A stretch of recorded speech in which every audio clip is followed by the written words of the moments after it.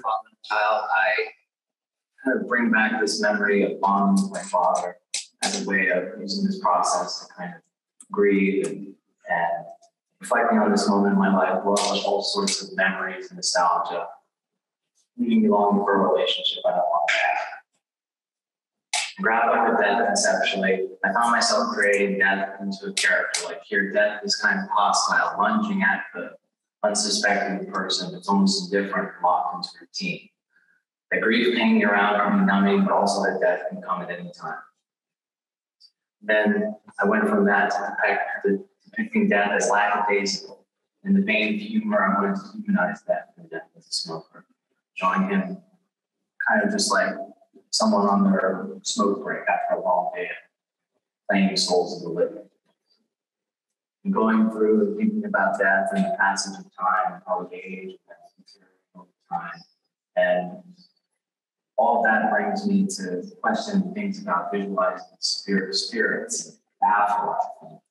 And then I start to begin to depict living people with these spirits. Like here I have my a fellow creative soul in my brother Alejandro. And creating this space of like these spirits starting to invade in a space where it's somewhat concrete, like what is happening all around us, and meanwhile we are locked into these concrete and physical relationships. And making on current relationships, I think of my family a lot, and I think back to my mom. And I wanted to excavate this moment of tenderness, alluding to methods of escapism by use of such for games, like here with the Game Boy in the corner, drawings on the floor, and my mom reads, which is another escape. Through that other active bond, similar to how I was bonding with my father. I think that in thinking on that and thinking about family, thinking about escapism, both physical and ways we do it, and then thinking with my family of this trip we had and this visualization that I always held on to since I was a child. I'm trying to reconnect to that childhood through that memory, through that visualization. There's this trip going to this place in North Carolina called Bald Head Island. And I always stuck with that. And I took it so literally as a kid, or this person submerged in water. That's where we're going to vacation. Such like that. To touch into that kind of imagination of the child, I want to always kind of rekindle in my current way of thinking. And on that trip, I really locked in and found love for a game, specifically this game called Legend of Zelda, called Seasons on the Game Boy. If you're not familiar with the Game Boy, you use these directional pads and these buttons to interact with the character and interact with the world. And in that game, it opens with this green-clad adventure, this bright and saturated colors that I was starting to pull back from and start to come out in my world. Greens, and blues, and reds, and oranges, and all this kind of hyper color, video games, and cartoons, and part of that nostalgia. And I kind of like the slapstick comedy aspect of cartoons that I grew up with. And some games retain that cartoon quality. It's something I'm going to utilize, to satire the world around me and kind of poke fun. But I also want to, working with the subject of video games, I wanted to stigmatize games as being intellectual and encourage them to be seen as what some of them are, which is great works of art. These are my myths that I grew up with, mystifying me about far-off lands, legendary creatures, and the virtues of courage. I also use poetry as a part of my process, kind of reflect on my work. When I finish the work, and you can hear I'm starting to integrate language, how I would do rhymes and stuff like that into the picture. And I use that process of poetry as a way to reflect on my imagery, kind of almost ask myself and reinterpret, reread my image, and kind of start to pull out and clarify what I'm trying to convey. So through my processes, I'm a multidisciplinary artist, but I see a lot of these as an extension of drawing. So a lot of my process is always rooted in drawing. And I use it as a method of gathering images and working out composition. It's very immediate. And I like to see how I can transfer that. And when I come to, for example, a ceramic plaque, I'll say, oh, what can I draw? not necessarily, not solely about making the plot, making the surrounding. So tying image to craft, I'm very fascinated with. And I see drawing also as an extension of my consciousness. I start with like a doodling-like process. The more academic term would be automatic form. It's similar to what writers use, which is called stream of consciousness writing, but it's a mental shift, allowing you to better access the subconscious and let things just spill out, just follow, and just word after word, like just like how I try to approach that. Oh, this, I'm remembering this thing. Let me resurrect that and move over here. Just really work through it and not get too caught up over conceptualizing it. Just embrace the process, let the process itself be thinking. And I bounce around the imagery like the jazz pianist going up and down the keys. And I embrace that improvisational nature of drawing and making art because it really allows me to, to get lost in that process. And I find things and I excavate things about my personal history through these physical processes, as opposed to conceptualizing it and bringing it to that process. I'll also use bookbinding as a way of collecting all these drawings, as a way of like transforming all this imagery that would naturally just let spill out of myself, kind of transform it into this object and have this aura about it. And I like that, I've always been an avid sketchbooker, so I've always used sketchbooks as that drawing process as a way to enter in very easily, just immediately. Just, okay, I don't have to worry too much. It's low stakes, Like I can just really get in there and work things out, whatever I'm dealing with at the time. Whatever vision comes to my head, and I need to get down quickly. And I build up that imagery, and then I start to fold it, build it through pagination, which is a process of bookbinding where you're deciding the order of how images work. That process itself also acts as another step to kind of slow me down and think about my images and think about what is this all look like? And what can I pull from it? What can I can then, once it's bound, I kind of have it as this kind of seal I have it for later. I can re-access this as mine. And I can really, and I, as a presentational element, growing up with a bunch of books, picture books, and looking for picture books, it's another way for me to reintroduce or bring my art, my worldview back into the world in a way that I kind of like so nostalgic for. And then I'm also coming over to ceramics at the same time. And I find myself loosening up with mark making, thinking about different ways of approaching my image making. For example, like reduction.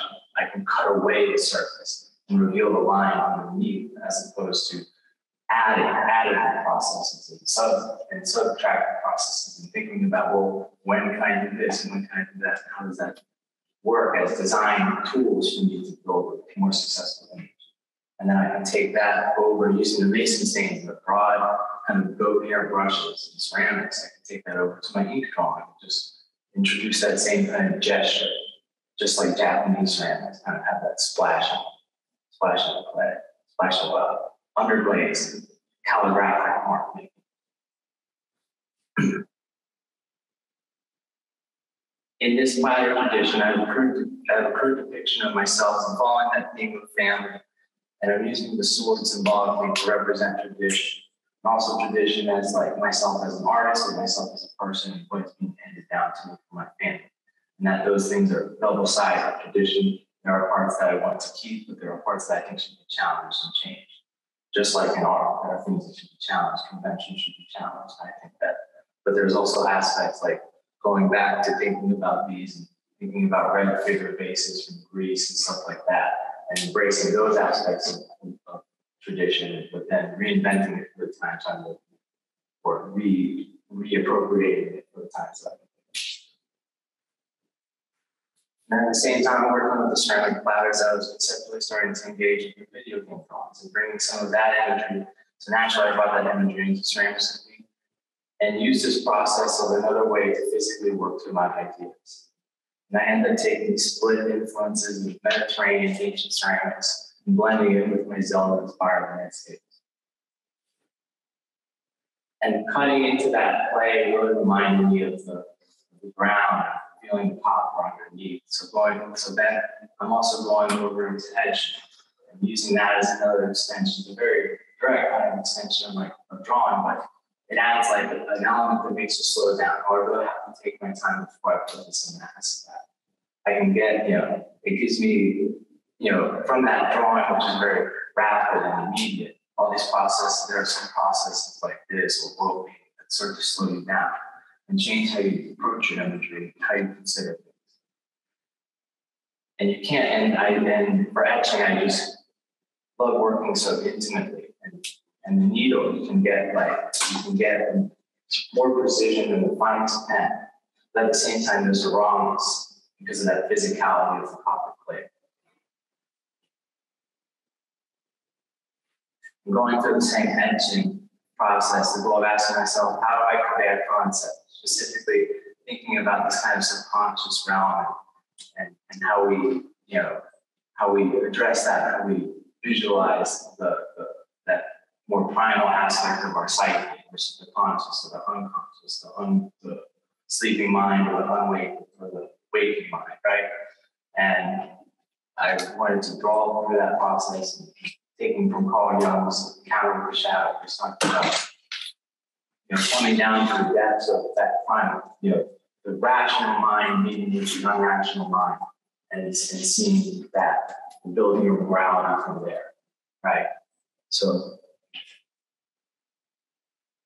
and then starting to use color in my etching process helped me figure out, color and bring color into my little painting as I was bringing a lot of these images from etching into my studio. And then I thought, okay, just have this all worked out. I'll just start painting that. I'm not worried about having to come up with an image to practice that work.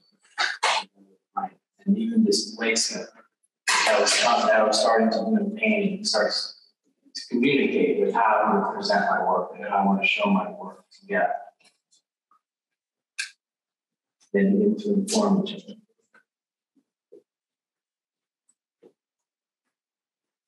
Like I said, I take my image from etching and I bring it over, kind of like a proofreader. I say, well, I'm going to do solid. I can refine it, take things away, see what works, see what doesn't work, and then iterate on it and see how I can elevate it further past that original idea. And I attempt to use that advantage of the oil painting to create an atmosphere, create this kind of shadow place to have this encounter with the shadow.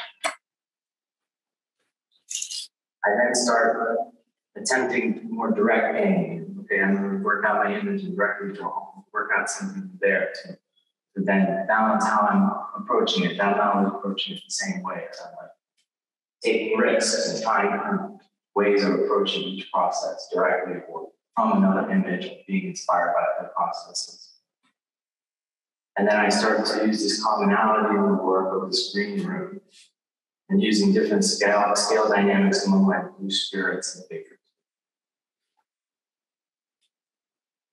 Then the automatic drawing starts to come over into my painting as well, and I start to do these ones where I'm just kind of responding and just, kind of doing that improvisation. Oh, let me just start a face here and then come over here and build a structure and build like a city out. Kind of just like an amalgamation of culture, of people, buildings. Kind of just like to make a macro view very economically as opposed to me getting out and doing every little thing, making more of an abstract picture.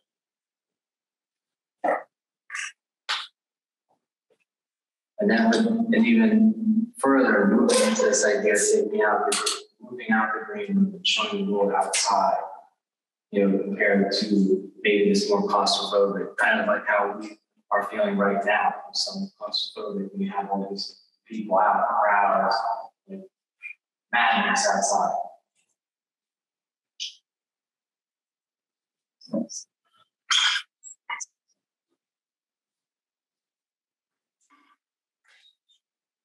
And all this smaller work that I was just that I was really developing and piling up, I was thinking, well, I want to take these and create a larger whole out of it. Make kind of like a way to organize this chaos and kind of resolve it, make more, make it a sum of the whole out of all this, and find ones that are really breathing together.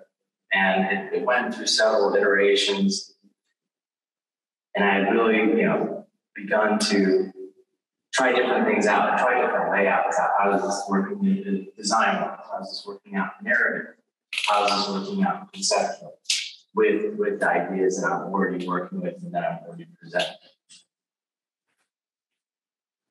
And then I arrive at this one,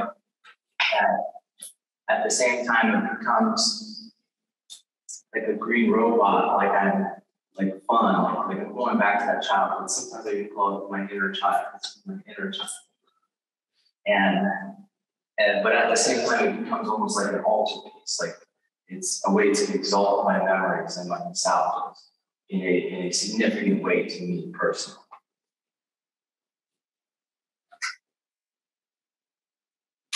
And then for my influences, I found myself very inspired by Paul Klee because it was very romantic pictures. Because in my work, I want to romanticize my work. Go back to like poetry and games and stories and myths. And that's how I kind of want to present the world in this kind of more constructive way and really break it down and put it back together in different ways through color, through line, through design, through symbols. I began even just trying this out myself, this one by Paul Klee, trying this kind of way of working with color as an exercise for myself, because I found myself saying to myself, well, I don't really feel like I know how to use color.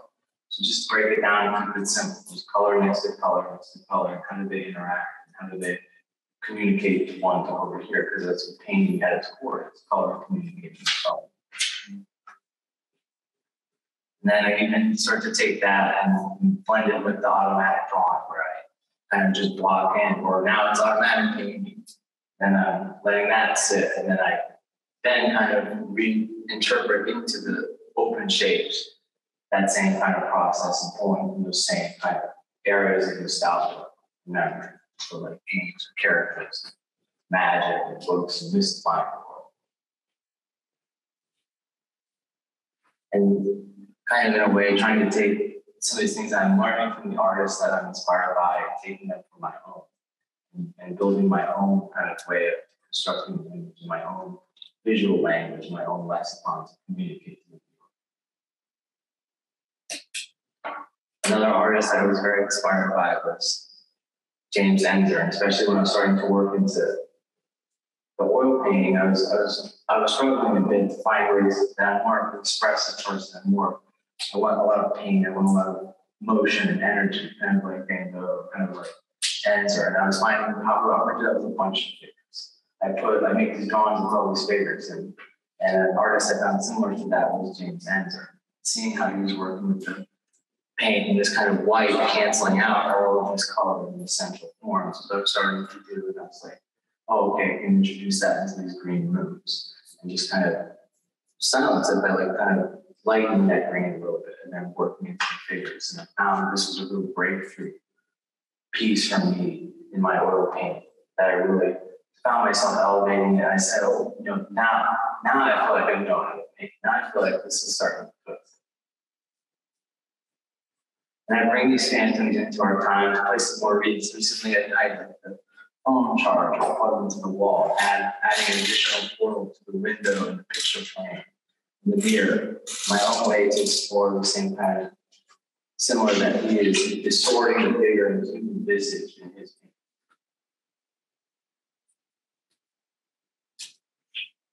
Another one is that just try to composition out myself, just to see how we work through it as a way to like, okay, this is a jumping off point, not necessarily to just copy the artist, but try out a composition in the same way that it's kind of working with me in this way I'm doing those flat kind of perspectives. So I was like, okay, I'm trying to bring that into my world and use it as an exercise to further push my paint. Another artist that at the time that I was starting to become really looking into was also this Jim Nunn, and he was part of this group in Chicago called the Harry, 6 artists from the Chicago, and they all are alumni of the Chicago Art Institute. And they were really exploring like their kind of pop culture. I remember reading about Jim Nunn talking about he was doing a lot of these reverse glass paintings, and he's taking a lot of that inspiration from just like I was playing a lot of pinball at the time. Pinball, seeing how that they were making images onto that surface. I just wanted to copy that, replicate that. And I found that kind of resonating with me with my love for video games, trying to bring some of those perspectives and different ways of visually representing a world into my own work. And I've also taken a lot of inspiration from reading just stories and stuff like, for example, I just take this kind of mess of paranoia from Franz Kafka's The Castle, the first chapter. I try to explore how do I visualize what I read, all this language and all this thing that I'm beginning to interpret. It's swirling up in my imagination and making me think of things that I can start to express. And how do I do that vision? How do I break down this moment, press time, and press that all these events that I read about, and make an interesting image out of that impression. I would place it in design too. And continuing on Kafka and thinking about kind of this stuck state of like being so confined in your room and stuff like that we've all kind of been dealing with. That kind of same story that I always read, and I found it so funny, but at the same time it is that the human condition of like burnout, like being overworked, not enjoying getting up at 6 a.m., and just wanting to just stay, just that transformation into the realization that, everything is so absurd. Why get up? Just turn into a book. And even from taking inspiration from the large history of art, like I like to take from ancient art, like this painting, I was taking inspiration from these stylings, these deities from ancient Mesopotamian carvings, Egyptian hieroglyphics, and using that as another visual matrix to reinterpret my time in different ways to kind of create a space. If I want to make a temple, use that kind of as a jumping off point to make an image. I'm working more into that, thinking about the visualization of the spirit, and another jumping off point from art history using Bruegel's Tower of Babel, but thinking about what's above the clouds. What if they got up there? What would be trying to ask those questions visually and rework that. And build a communication with art history and continue to ask my own questions with it.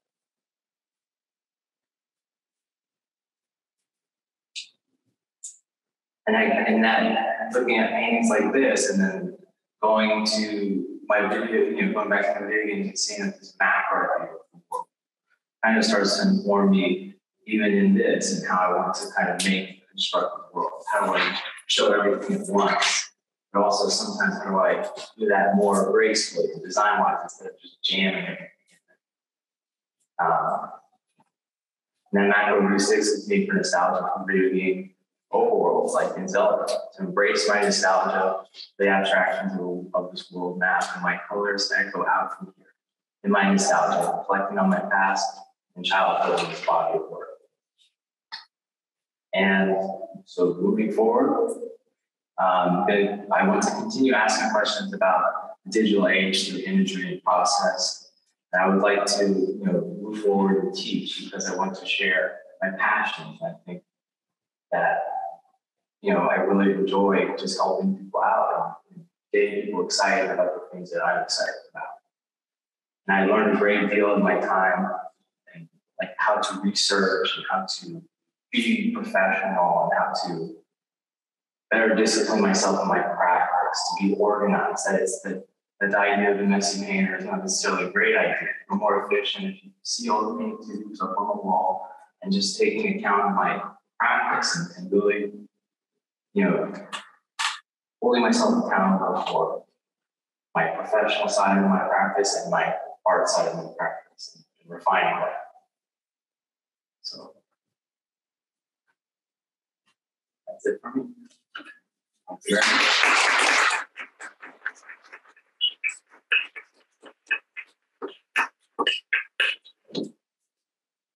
Thank you, Ryan. Now we're going to the committee. We're going to just ask questions. We also have a committee member in Zoom too, so we're just going to ask questions now. Once we've completed that, then we'll offer the audience a chance to ask you questions. Okay.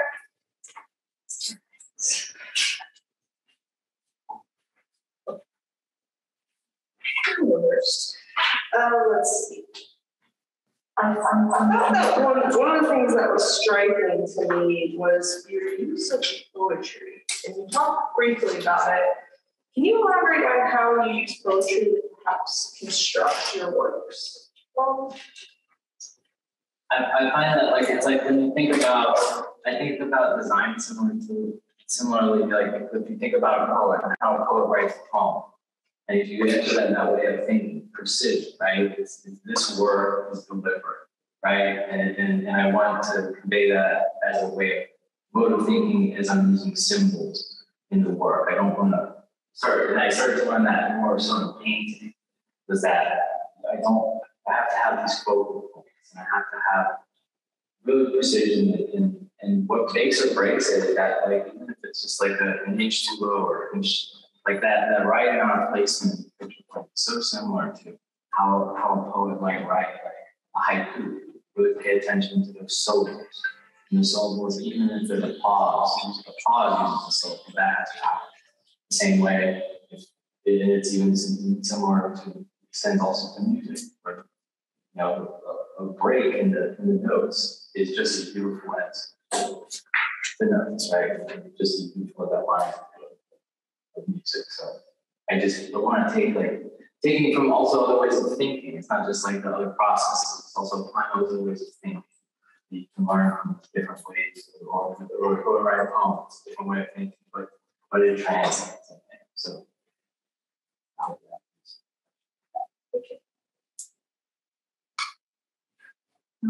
okay, so you gave us 3 artists in the presentation that you have referenced, and you did a good job sort of referencing the formal aspects that you're taking influence of.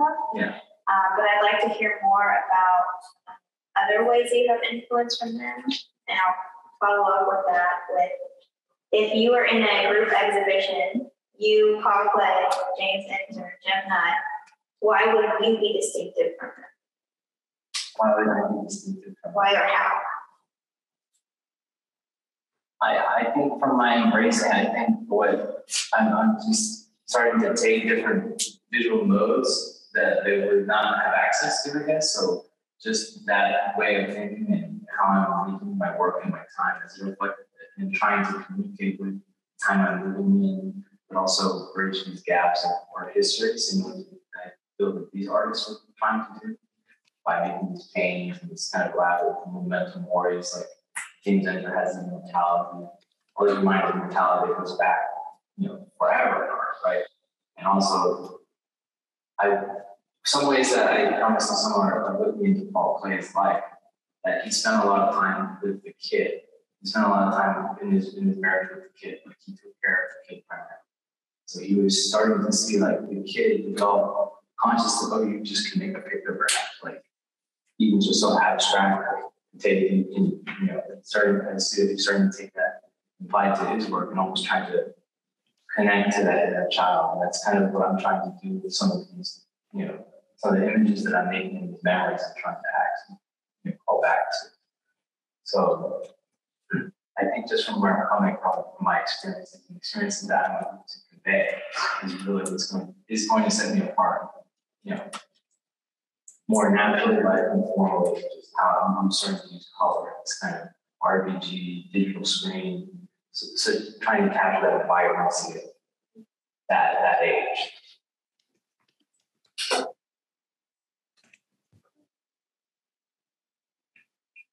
So Professor Poindexter, if you could join us in voice chat or typing through Zoom chat. So can you hear me right now? Yes. Okay, good. Okay. So my first question, Ryan, is how do you define automatic drawing in your practice? Other people have talked about it in different ways, but for you, what is automatic drawing? I kind of like calling it, it's like walk. It's like going for like a walk. Like you go for a hike and not like, I'm going this way, I'm just kind of see what happens. Like keep it that kind of open breathing process that it just kind of lets me so naturally and intuitively work through an idea. So for me, that automatism is kind of just like a way to unhinge from overthinking, from over conceptualizing. And I just do see it like that. It'd be similar to picking up a guitar and diddling around, not trying to play a song, just trying to feel it out, feel out the process and feel out and just embrace that process. Thank you. Good. Do I have with that question? Do you set any limits in that process? The only limit I set is that I only let myself run from imagination. So it's just to let it just purely come out of me. That's the only kind of parameter. Sometimes I'll limit the material, like just pen, just pencil, just watercolor, like things like that to kind of just keep me focused.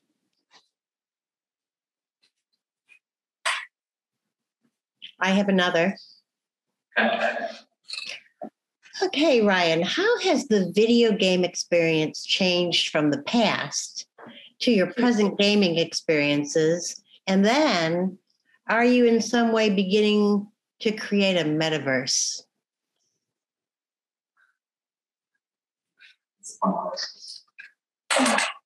They've changed so much. They're almost what's it called, the uncanny valley. They're so realistic, but then also they're so creative and using limits to their advantage. So it's kind of all over the place. I think it's such a exciting thing to see is how those continue to evolve and continue to change with advances in technology.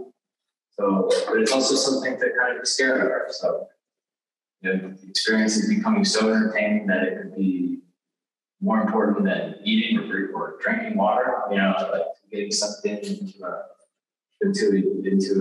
universe, and it's kind of just that's what I was saying about this. What's next? Is seeing all the stuff that's coming. It's almost so chaotic. It's scary.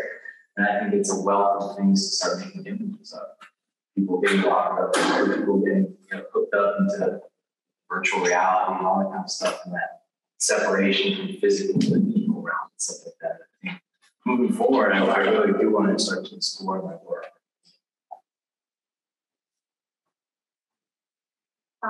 So a couple of formal aspects. You gave us some good examples of some of your experimentation when you started grouping some of the works, like we see here and up here. So in terms of moving forward, how do you see arranging these works, the multiplicity of that, because you do recognize them as individual works, and then you're bringing them together in the context of how you would exhibit them. How do they function differently individually versus in these groups? I think my approach is that I'm starting to make them, obviously I'm trying to make them as individuals. But then over time, I'm starting to see them and I can put in the grid. And I'm like, but that's just not me. It's not me. I would try something different, right? And I wanted them to have power on their own, each one to have power on their own, but also be able to. And I started to see, and I learned that by approach it, and I started to approach it, thinking ahead of how I want to install, how I want to, and bring that as a part of the process ahead of time. How I want to frame this is important, just as important as how I want to make this, because I think considering that decision, so I had time to help me make the presentation of it as unified to the body of work as possible. But with these gentlemen just working on them just so individually, I still want them to have power. So I want it to be something that can be viewed from all the way over there, but also like this and have a similar kind of experience. I'll kind of tag on to that question a little bit too. So grouping also in book form. So, what is the importance of collecting drawings into book form? Are you considering the sequence in which they are displayed, like in the gallery too? Yeah, and I had them for the exhibition. I had them center. I had two facing each other, so you can kind of almost access all the imaging of the wall, because I wanted to have that communication of like, this is where some of the stuff starts to come from. It's just from this repetition and this keeping up this practice, keeping up this kind of drawing, working through your ideas as a visual drawing, visual way, right? So the presentation aspect, I do want to have that. I do want to have that time. I want to face each other and have that kind of moment of like, looking through a book with someone else and to kind of create a communal aspect in the center.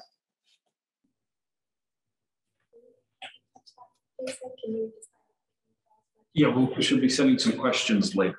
Okay. I want to move on to how do you compare working in the fast pace of automatic drawing to then working in more slow-paced mediums, and do those inform each other? Yeah, I think that sometimes the automatic could be I'm working too fast and then I'm not really letting myself dissolve an idea. But then the slowing down process really like I have to wait for this to dry for 24 hours. I have to think about it. Or keep my eyes on it for 24 hours. So then coming back to the next day, I'm going to do it. One day older, a different person. So having that time to like in between each set and work more responsive as opposed to that kind of just getting it out at once. Right? That kind of works more for me in the drawing because I just want to go the page, see what happens, and I can edit it.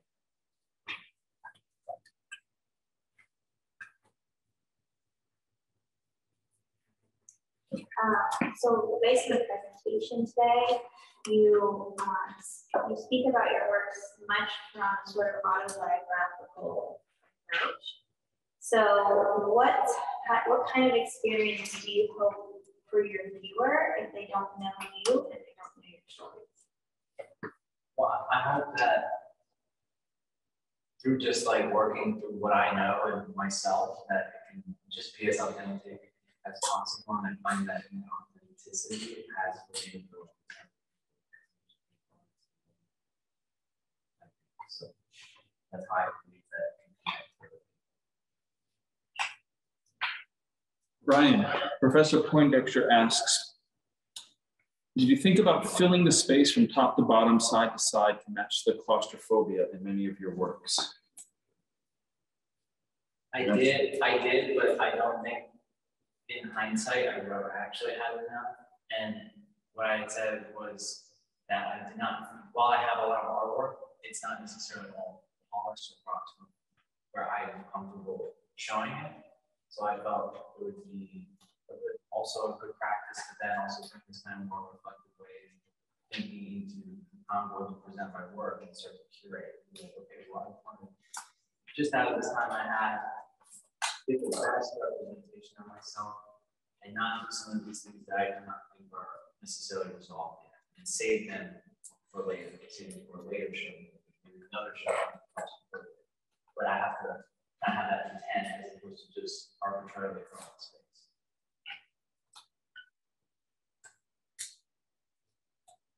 Thank you.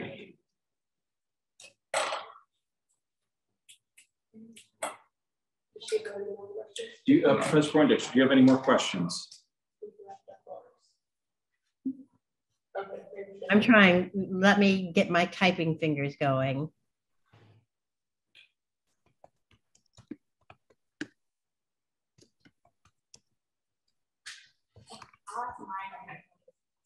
So just last quick question. You talked about, you specifically said hypercolor, right? Yeah. You're connecting that to like the images you showed us at like Zelda. Right? Yeah. How How do you feel about the idea that that color connection is going to be lost on some people? You know, that's a very particular moment in time. So how do you kind of navigate that? I think kind of pairing, that's why I'm trying to like pair it with like historic history to also make it more accessible to maybe what other generations might know, but I think that color aspect is very important to me, and I'll be working forward and continue to make work for people my age that they want to. So we'll be going to galleries and stuff like that. So moving forward, time we'd like to start to build that communication with those types of people. Now, like, not to make generalizations cater to everyone, but more authentic and more generation. This is stuff I like. So in that generation. Professor Poindexter asks, an automatic drawing system and painting system that you follow could imply an automated or subconscious installation process. Does that intrigue you? Have you experimented with that? No, I've not thought of that. I would that. I'm trying to think of that deep, right? I guess time you do that and bring work in and figure it out. Kind of is like, you never know. I tried to plan, but it's like you can only plan so much. So I thought about drawing on the walls, but I'm not sold on the idea particularly yet. It's not like a never, but I've considered it. It might be interesting next to drawing and stuff like that. But I have not yet considered it. So that could be interesting.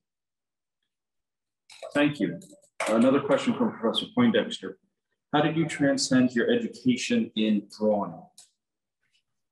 I kind of like, I didn't, so I used that basis that we get in drawing, and I just use it as like, okay, I got this concept, now it's just how I interpret it. How do I use it? How does that act? I kind of use it as a tool, like observational drawing to, if I need to know how to draw anything, firefighter, I just go out and draw 5 times and know how to draw a firefighter. Right? To use the skills to build up and add to my canvas, and also come back and go, well, I like cartoons, but then I can add that line quality, like knowledge, line weights, and design decisions to inform how I want to do it. Thank you.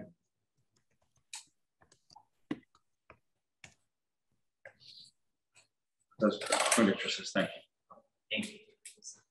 Thank you, Ryan. The committee's now wrapped up our questions, and we'll go back to the audience. Keep that in the form of questions. If anybody on Zoom has questions, feel free to type it. Yeah. If anyone on Zoom has a question, please go ahead and type it into the chat. So back to the escapism. How do you feel like somebody has some point of view and like in some of these subjects that you have, like death and like I guess like in your childhood? Yeah, I think it in a way of like kind of trying to rationalize the source, like even in definition of right kind of let him off the hook, like he's just doing his job. It's not a person. Like I shouldn't have to. And it kind of helps you work through even just like good, better acting, things like therapeutic, but it does have that aspect to it. Work through things that you are emotionally. And it really takes me place to like if I'm going through something, I just need to draw. Like it's the main expression that really helps me get through something. And I get out kind of just whatever, I feel like it helps me emotionally, it stabilizes me, grounds me. And so through the process and kind of just confronting those kinds of things that were, even now I'm using that act that is escapism to deal with that subject, that's to escape into thinking about it. And just trying to bring them back and just have that moment for me, with the father, just it's for me, that pain is for me, right?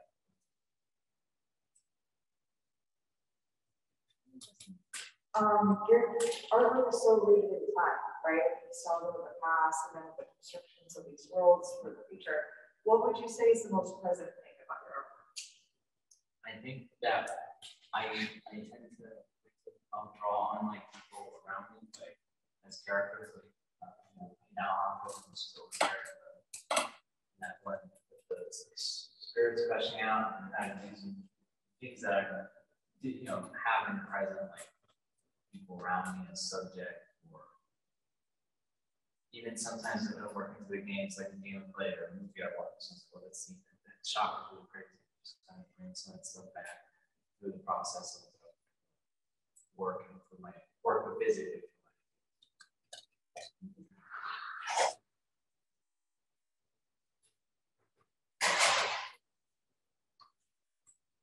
So I was noticing that a lot of your drawn work and your painting work, aside from your ceramics, really, that you work on a lot of like rectangles and squares. Do you think about like the shape of your canvas, or break that up? I like the square. I feel like the square is super contemporary because we have a lot of gridded systems throughout like technology, and even like how as artists have to professionally use, we have to use square. It's like our best, and then you see our work and put chopped up in a grill. It's like different forms of social media and stuff like that. And also it takes me back to like, like my dad introduced me to computers. I remember I would go on the internet and I would download these little like from the video games, they're called sprites, and it's a little asset that was like the animation, the full animation of the character. It showed you each step in like little bits, like little tiny squares. So you zoom in, and I see that this is made out of just tiny squares. And then those images, like JPEGs, compressed into just bitmaps, right? So you can just like kind of see the underlying systems. Kind of makes me think about, makes me want to come back to that kind of format.